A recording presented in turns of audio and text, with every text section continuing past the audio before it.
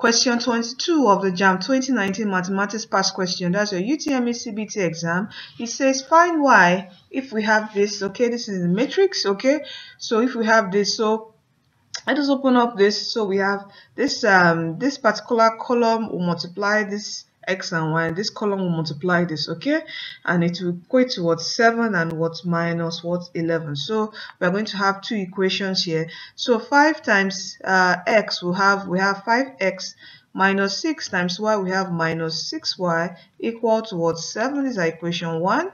Okay, 2 times this x we have 2x, then minus 7 times y we have minus 7 equal to what minus 11, equation what 2. Okay, so from here we can use let's use which method to solve the simultaneous equation.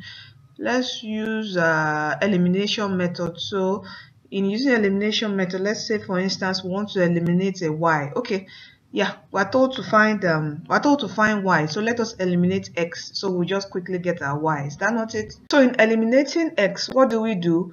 We multiply equation 1 by 2 and multiply equation 2 by what 5 times 5. Okay, so let's multiply throughout. Okay, so we have 2 times what 2 times 5x we have what 10x minus 2 times this we got 12x, 2 times 4 14, 5 times 2 give us what 10x minus 5 times 7, that will give us 35y equal to what 5 times 11 will give us minus what 55.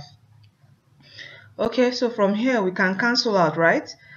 In cancelling out this 10x and 10x, we have to choose a negative sign which will affect every sign here. So this will change to a positive sign, this minus change to a positive sign, and this will also change to a positive sign. So this will cancel out this since we have 10 minus 10x. Okay, so from here we have a minus 12 plus 35.